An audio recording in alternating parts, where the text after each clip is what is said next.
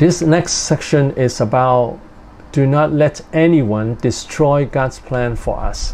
So we just talked about God's plan, and people can destroy God's plan in our lives if we let them, but we don't have to let them destroy God's plan in our life.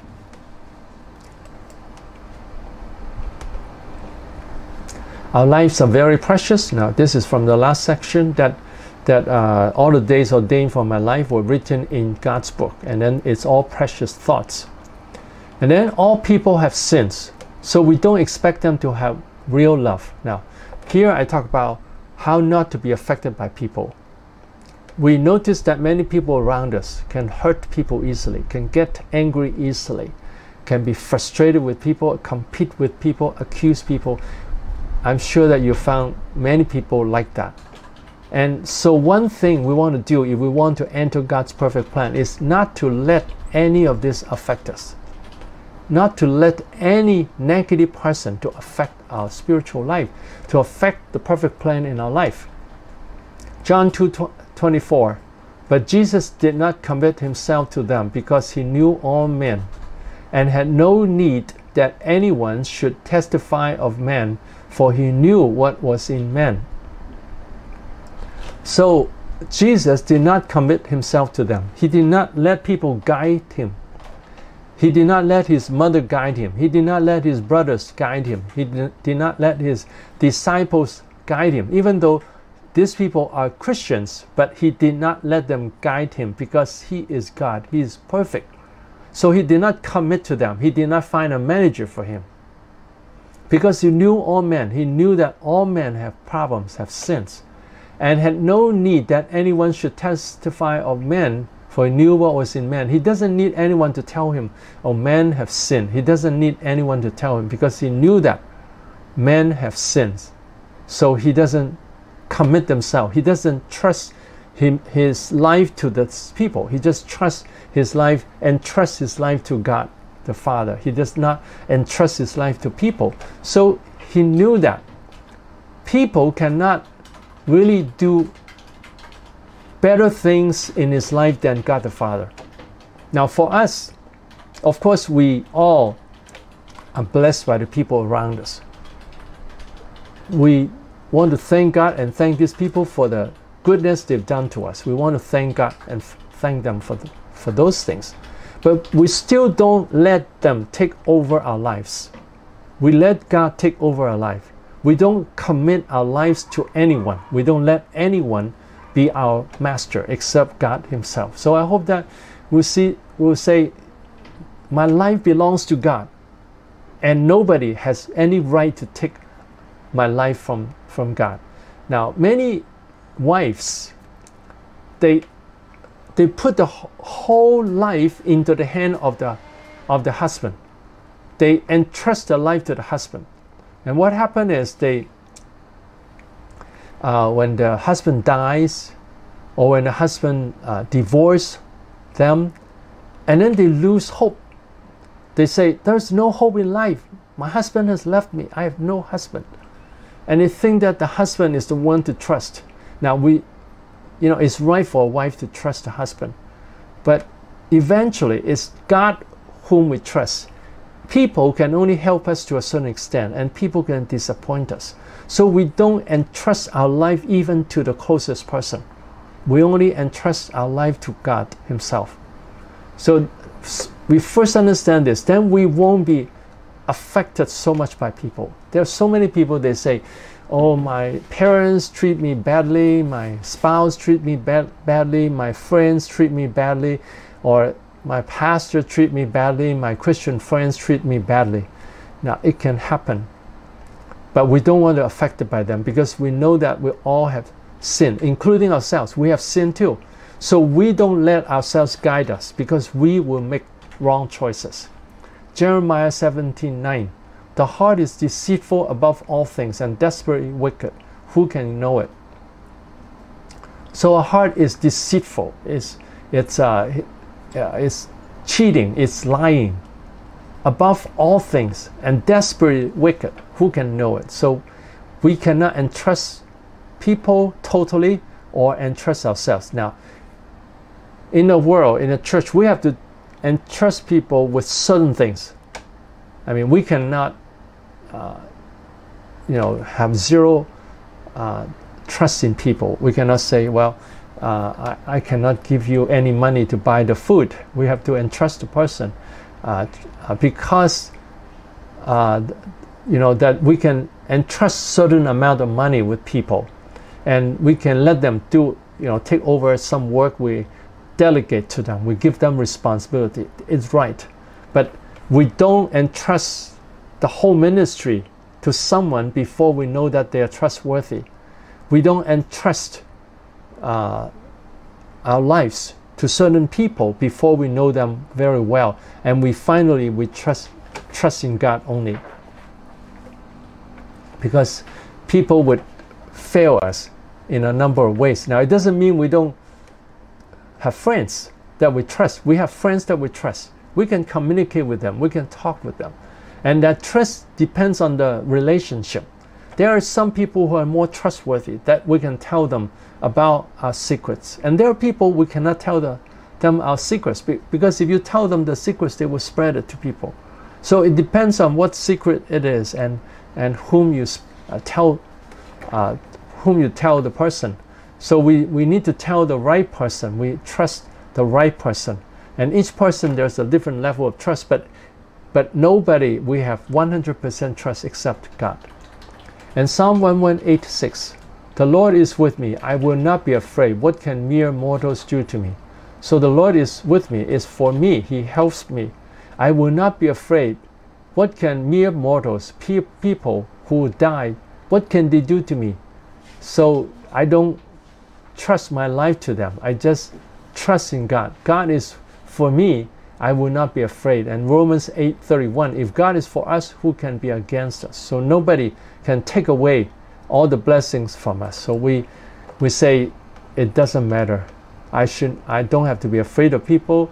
They cannot take away the good things from my life. God blessed Joseph even when his brothers tried to harm him. God has a wonderful plan. Now, Joseph was sold by his brothers to Egypt. Humanly speaking, it looks like they have ruined his life. But when he trusts in God, nobody can ruin his life. His brothers could not ruin his life, because in Egypt, God raised him up to be the minister of Egypt. So that's God's plan. God has a wonderful plan that nobody can break. So I hope that we all trust in God and say, people cannot take away God's plan if we don't let them take away the good things from God. Now, how do we let them take the good things from God? When we get angry because of them, when we are affected by them, when we are unhappy, we lose strength and lose hope because of people, then we let them steal from us.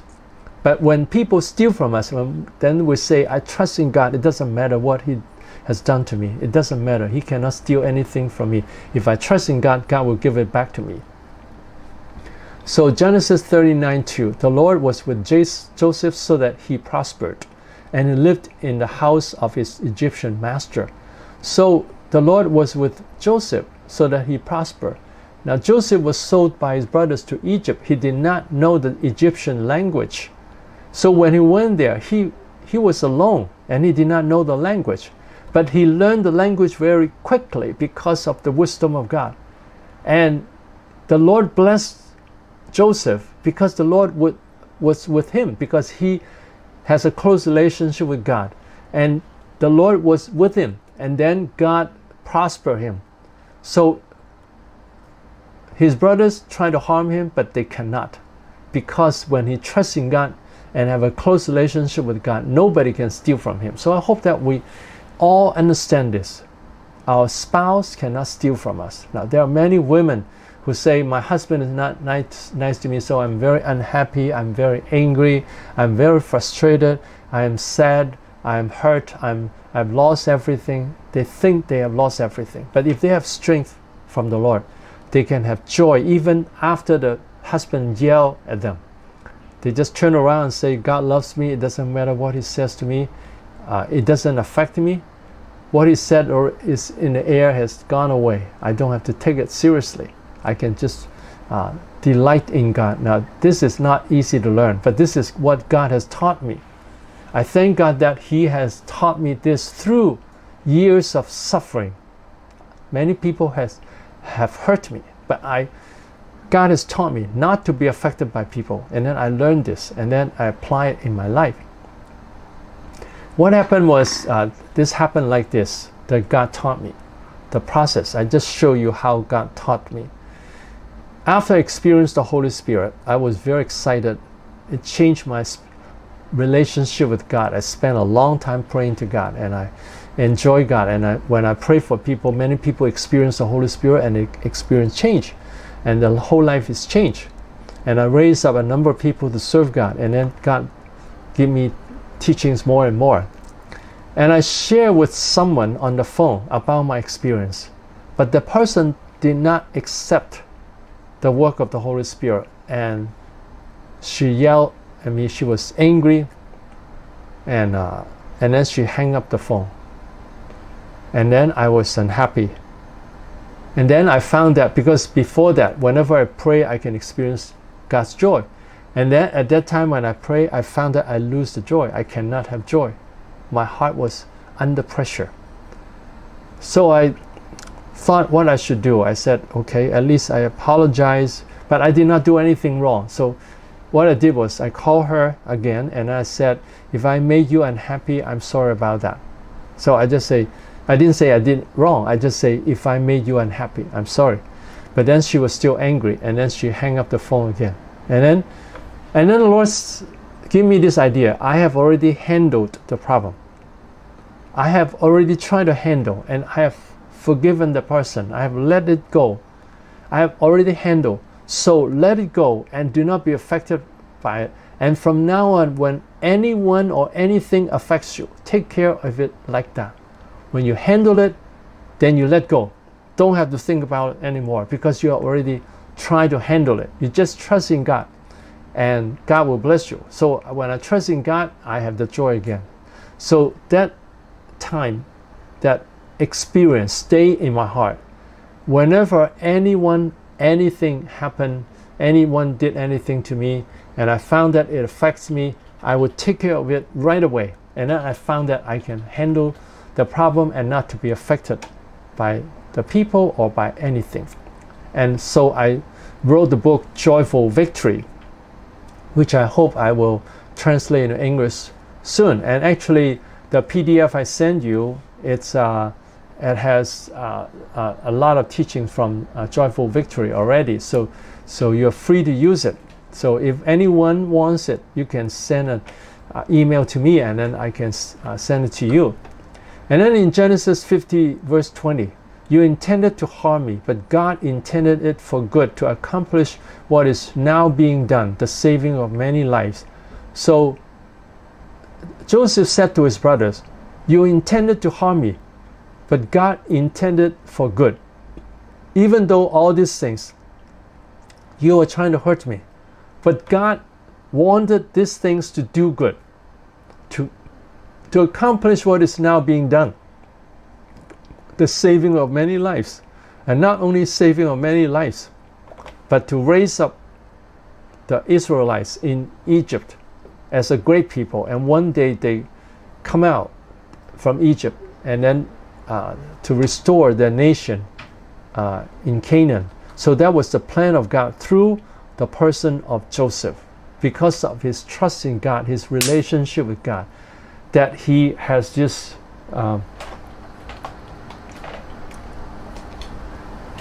that he does not let his brothers affect him. He does not let his brothers affect him, and that's why he can enter God's perfect plan. Okay, so don't put trust in people. Now we trust people to a certain extent. We can trust people with a certain amount of money. We trust people to entrust them to do certain things. We can entrust people to do certain things, but we don't entrust our lives to them. We don't say, okay, be my manager, manage my whole life. We don't let people do that. Now we can let people help us. For instance, if someone wants to help me how to spread my teaching to different countries. I'm happy to have someone help me. If the person loves God and has good plans to do it, I'm happy to have someone help me spread this teaching to more countries. I'm happy to have someone help me doing that. That is entrusting certain parts of our life to people. But I don't entrust my whole ministry to that person. The whole ministry came from God, from His direction. And God has told me to spread this to more people because this is very urgent, to prepare more people for the last days. So I will follow God's plan. I will follow God's plan to apply it, to spread it to more people. And I can entrust certain people to help me spread this ministry. Psalm 146:3. Do not put your trust in princes, in human beings who cannot save. So do not trust in princes. Now we can entrust them with certain responsibilities, but we don't put our trust in them. So don't put your whole trust in your spouse, in your pastors. Now we should trust our pastor, but we don't entrust our whole lives to our pastor. It's God who guides us. The pastor can guide us to a certain extent, but finally it's God who guides us. So we don't let anyone to take over the lordship of Jesus Christ. So we see that people would die. They go from fertilized egg all the way up, and then one day they will die. But there are godly people, and there are ungodly people. There are people who love God, and there are people who don't love God much. And there are people who dislike God. And for people who love God, we can entrust more. We can cooperate with them more. So whenever I cooperate with someone, that person has to be loving God and following God. If I find that the person is not loving God, not following God, then I will not cooperate with them. I have to work with trustworthy people. Because unworthy, not trustworthy, people who are not trustworthy can ruin the ministry and can ruin the reputation. We don't want people to ruin the reputation. Okay, so we want not to be affected by people. This is very important. Do not be anxious because of wicked people. Psalm 37 verse 7. But still before the Lord and wait patiently for Him. Do not fret when people succeed in their ways, when they carry out their wicked schemes.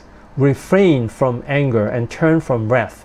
Do not fret. It leads only to evil. So be still before the Lord. Stay still, relax, be calm. Especially when we pray, oh Lord Jesus, thank you, Lord. You love us so much.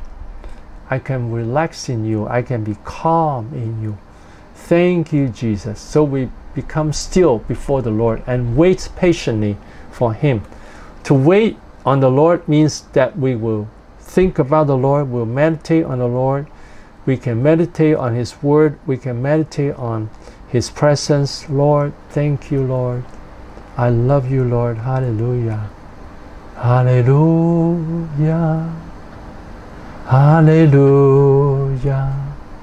And then we can relax and wait on the Lord and let the Lord speak to us and guide us. Now sometimes we might not necessarily hear any direction, but we just concentrate in the Lord and enjoy Him and trust in Him and delight in God, and then God will work in our life.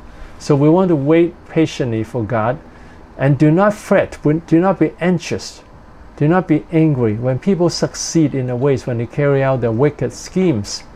Refrain from anger and turn from wrath. Do not fret, it leads only to evil. So when we are anxious, when we are angry, frustrated because of people, it will only lead to evil. So we don't want to stay in anger. Whenever anyone affects us, we want to take care of that right away. Let me share with you one experience of mine.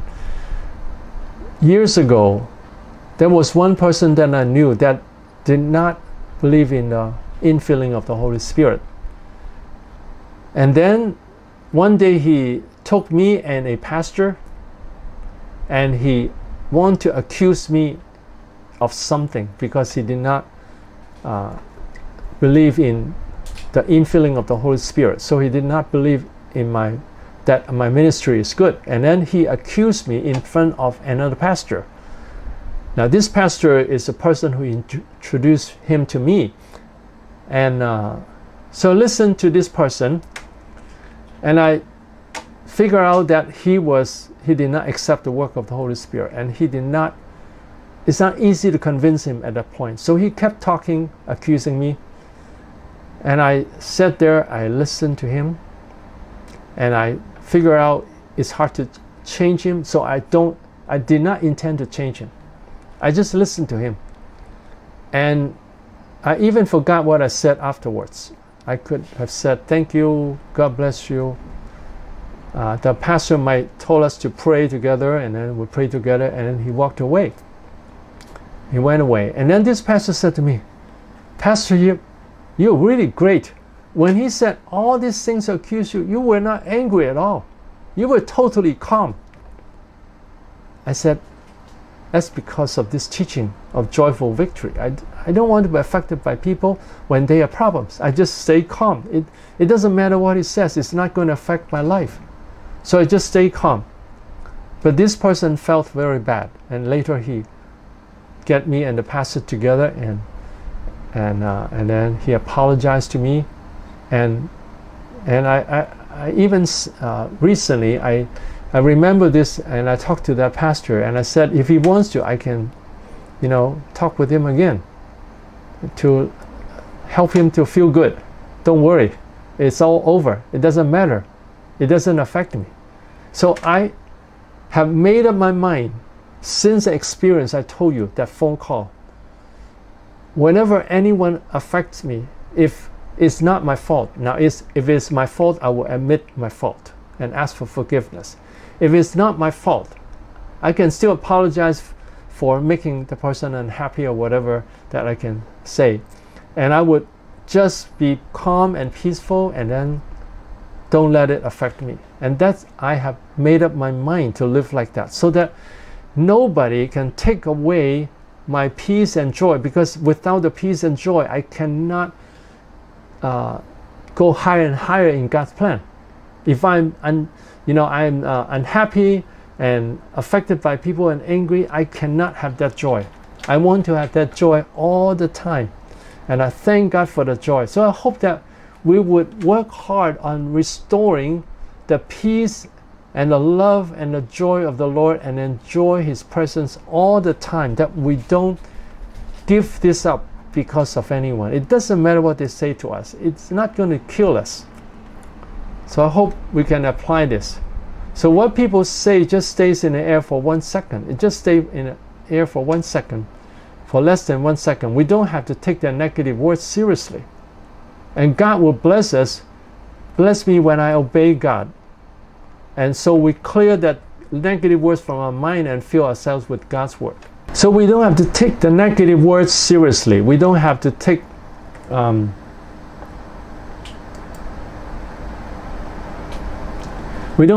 anyone's negative words seriously. And God will bless me when I obey Him. When I obey Him, He will bless my whole life. And I can clear all the negative words from my mind and fill ourselves with God's word. So I won't let anyone take away any good thing from me. So the key point here is clear the garbage. When people yell at us, we clear the garbage. We don't let anyone affect us. At the same time, we bless the person. Now clear all the garbage from people and ourselves, from ourselves too. How people hurt us and criticize us, how they hurt us and criticize us. We want to clear those things. How we dislike and despise ourselves. If we dislike ourselves and look down upon ourselves, so this is from us. How we criticize ourselves and have no hope. Sometimes we criticize ourselves and say, I'm no good, I cannot do it, it's terrible. So all these things we want to put down. So, and then we fill ourselves with God's word and love. So when we feel sad or angry, we want to clear the garbage. All the sad feeling, all the hurtful feeling, all the anger, we want to clear all those. And God has given me this 5 steps to victory. remember these keywords, aware. Be aware of how we are affected by people. So when we are affected by people, be aware of that. And believe that when we are affected by people, it's destructive. So it is destructive. It will destroy our life. And apply biblical principle to the problem. So what does the Bible tell me to do? The Bible tells me not to be afraid of wicked people, not to fret because of them, and to bless people. And then 4, pray to have forgiveness and strength. So I'll ask God to forgive me if I'm affected by people and have strength. And then choose to obey God. So we can overcome sins by stopping the sinful thoughts before they become action. So whenever we find that we are affected by people, we can stop this thought. When we are affected by people, we say, I don't want to be affected by people. I want to restore this joy. And then we don't have to be affected by people. So stop it as soon as we can. So this 5 steps to victory: aware, destructive, biblical principle, pray, choose, or obey. So aware of the problem is destructive. When we are affected by people, Bible, pray, obey. So if I apply, like if someone just yelled at you, and then be aware that, oh, I'm affected by the person, I'm unhappy. And then believe that the unhappiness is destructive. So apply biblical principle is that I do not have to be affected by people because people are sinful. I don't have to take the negative words. And now if I have certain problem, if it's my pride that I cannot accept the suggestions, then it's me who I want to pray for forgiveness and repent of our sins. And then pray, Lord, forgive me and give me strength, and choose to obey. Choose not to be affected by a person and choose to say positive words. Choose to say nice words to the person. Okay, and then even when we go through difficult times, God is with us. So believe that He's with us all the time. Psalm 23:4, even though I walk through the valley of the shadow of death, I will fear no evil, for you are with me. Your rod and your staff, they comfort me. So even when we walk through the valley of the shadow of death, even when we go through the most difficult times, I will fear no evil. Nobody, no situation can take away the goodness of God. Even when we are persecuted one day, or even put to prison, or even some people are trying to kill us, that we say, it doesn't matter if I die, because my life belongs to God. If I die, I'm glorifying God, and I continue to tell people about Jesus, and then they kill us, and I can go to heaven. I don't have to be affected by them. So whatever happens to me, I will fear no evil, because God is pleased with me. And that's most important, because He has everything in His hand. And He has the ability to save me out from the difficult situation. He can take me out like the angel took Peter out from prison. And your rod and your staff, they comfort me. So the rod of guidance and the staff to beat the sheep. So the guidance and then the discipline of God, they all comfort me, because it's God who guides me.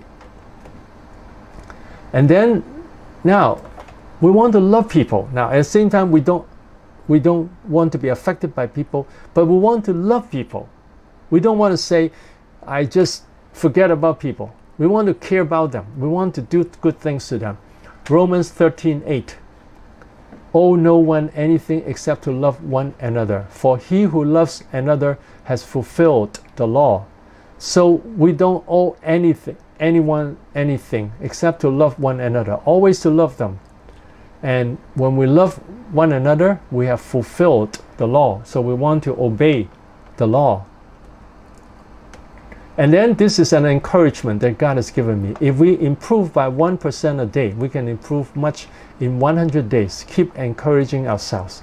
Now, very often people say, oh, this person affects me, I'm unhappy, he took away things from me. And then we say it's hard. But if we improve a little bit, okay, today I'm not so angry because of him. Today I can pray afterwards. Today I can let go, I can relax.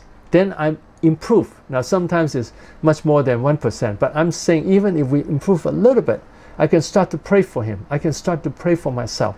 I have already improved. Then we can be happy and say congratulations to ourselves and applaud ourselves for improving. That way we are always positive. Now some people say, I'm still affected by him. But if you look at the day before, if we have improved already, then we say, I have improved. So I can congratulate myself. I can applaud myself because I have improved. So look at the improvement instead of looking at what we haven't done yet. There are things that we cannot improve right away, but at least we can improve some. There are still certain things we cannot take care of, but we want to look at the things we can take care of, and then we can thank God for that. Philippians 4:8. Finally, brethren, whatever things are true, whatever things are noble, whatever things are just, whatever things are pure, whatever things are lovely, whatever things are of good report, if there is any virtue and if there is anything praiseworthy, meditate on these things. So anything good, including from ourselves. When we have improved, when we listen to God, obey God, and try to improve, when we repent of our sins and ask God to help us, we have improved. Whenever we have improved, we say, God, thank you, I have improved today. But we are not proud. We don't want to be proud. We want to be thankful. God is you. We give glory to God. God is you that has helped me. And I thank God that I'm obeying God and I'm changing. So we can say, I'm improving and be happy. It's not pride. It's saying my change came from God. And I'm happy that God is changing me and I'm following God's change. So it's not wrong to say that I have obeyed God, but we're not proud of it. We're just saying, I thank God I'm following God's guidance. So encourage ourselves for any improvement. Any improvement, we want to thank God. Okay? Now, here are the questions. So first, is there anything you want to ask? Because there is only half an hour left now. I can,